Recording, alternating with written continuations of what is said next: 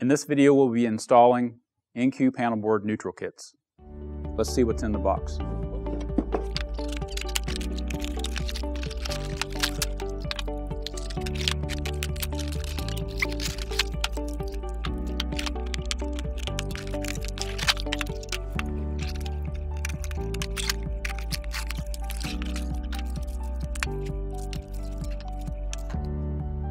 These are representative samples of the selection of NQ neutrals that we have available.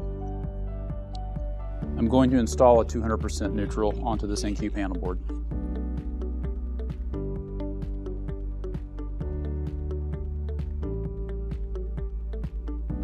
The first step in the process is to remove the two screws that hold it in place. I'm using a square drive screwdriver. The neutral simply slides off the end of the panelboard. The new neutral is placed on the rails. You slide it into place. You can reuse the two screws that you just removed, or you can use the two screws that come with the kit.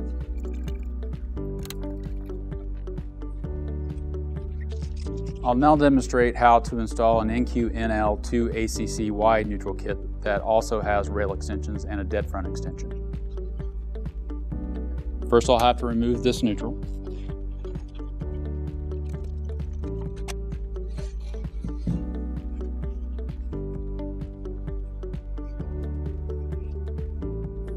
Install the neutral by sliding it onto the rails into place.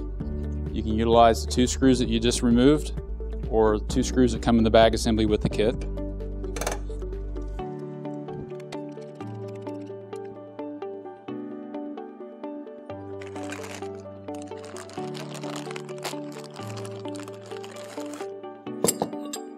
In the bag assembly, you'll find rail splices and the 6-inch rail extensions, along with a bag assembly full of hardware.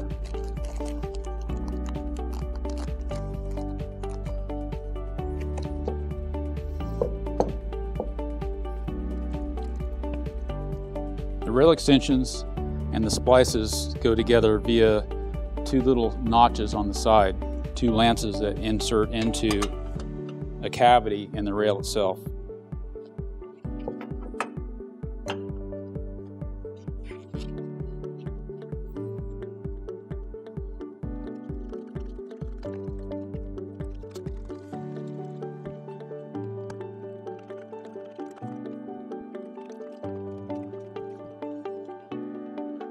We'll now place the rail extensions on the rail splices using the same lance and notch in the rail as we did on the main rail.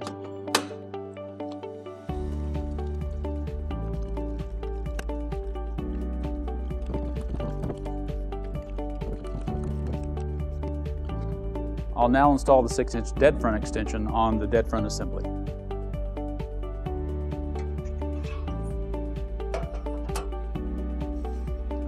The lug cover is removed by removing these two screws. The cover can be discarded.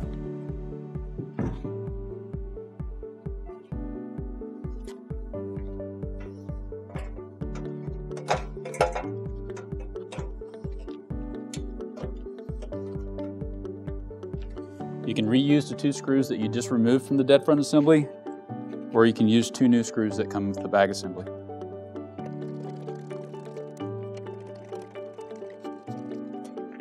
You can now set your dead front assembly aside and complete installation of your panelboard.